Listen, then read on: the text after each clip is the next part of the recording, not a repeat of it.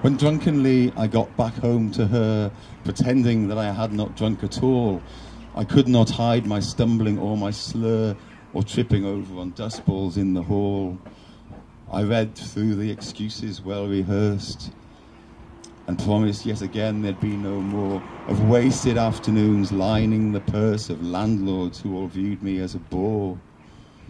I said I'd never drink again, to anything you wanted if you'd stay. I know how drink has ruined many men and driven you to terminal decay. And now, as I lay prostrate on the floor, I swear to you, I shall not drink no more.